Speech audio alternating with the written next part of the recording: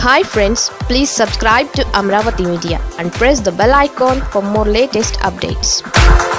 గంటాకు shock, ఆస్తుల వేలానికి రంగం సిద్ధం. మాజీ మంత్రి గంటా శ్రీనివాసరావు చిక్కుల్లో పడ్డారు. బ్యాంకుకు భారీ రుణం ఎగవేత వ్యవహారంలో ఆయన ఆస్తుల వేలానికి రంగం సిద్ధమైంది.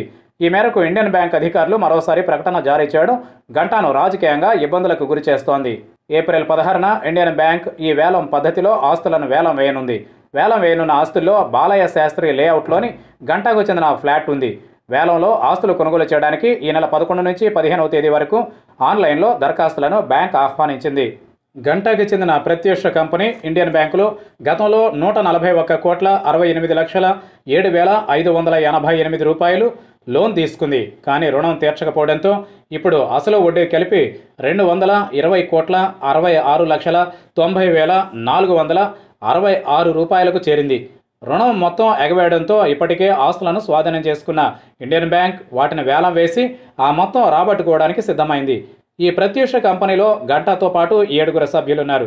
ప్రత్యక్ష సంస్థ డైరెక్టర్ల ఆస్తుల వేలానికి కూడా ఇండియన్ బ్యాంక్ రంగం సిద్ధం చేసింది.